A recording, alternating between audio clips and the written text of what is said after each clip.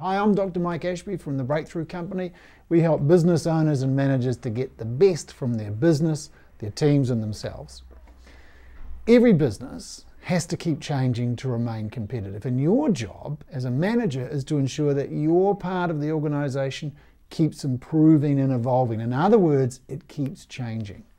In this little piece, you'll get some ideas and practices for building trust capital that you need to lead change. Here's the thing. You can't make people change. They have to want to. You can't push someone up a ladder. People have to agree to change if they're to buy into it and if it's going to be sustainable, if it's actually going to take hold. And they won't change if they don't trust you, because trust is the currency of change. Just like your local money is the currency of trade. You know, you try buying something at your local shop with money from another country. Doesn't work. It's not the mechanism of exchange. Now, trust is more like a debit account than a credit account. You have to build it up before you can spend it. With a credit account, with a credit card, you go and, you zip and zap it, and then you have to pay it off. With a debit account, you've got to have the money in the account before you can use it. How do you make deposits in your trust account? You do it through, number one, being consistent. Do not change requirements or direction or understandings on a whim. Be mindful of what you've agreed to and committed to, and stick with it. Second one, have integrity.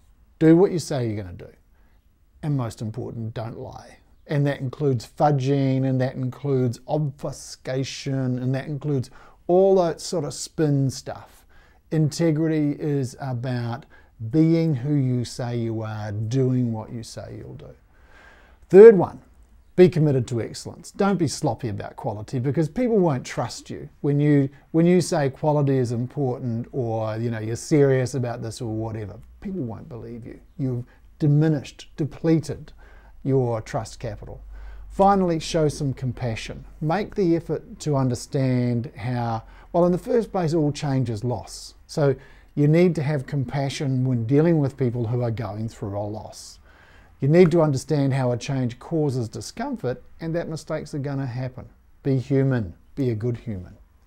Practice one thing. How's your trust balance right now? What's your one greatest challenge in building your trust capital? Is it your consistency, your integrity, your commitment to excellence, or your practice of compassion? Find opportunities to practice in your interactions with people every day, building that trust capital. I'm now uploading a new video once a week. If you like this content and if you want more, please hit the subscribe button down below. To get notified when a new video is available, hit the bell button right next to the subscribe button and you'll get an email every time I upload. Hope to see you soon.